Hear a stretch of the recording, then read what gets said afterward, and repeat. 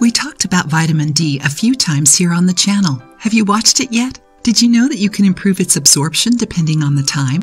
Vitamin D can be obtained through sun exposure or eating. Many people believe that vitamin D is necessary only for maintaining bone tissues, but that's not true. Vitamin D also impacts the immune system and prevents metabolic syndrome, chronic inflammations, infections, treating autoimmune diseases, and also for the process of cellular differentiation, like different types of cancer, etc.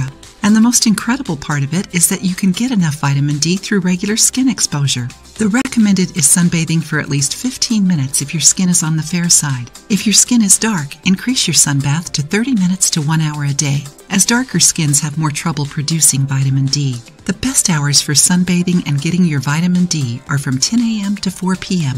when the UVB rays are higher. However, these are also the hottest hours, so many recommend sunscreen.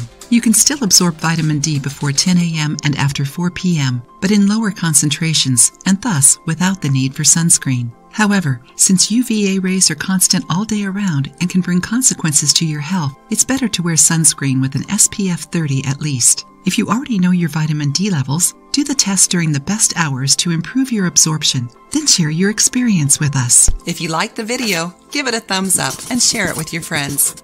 For more recipes and tips, subscribe to the channel.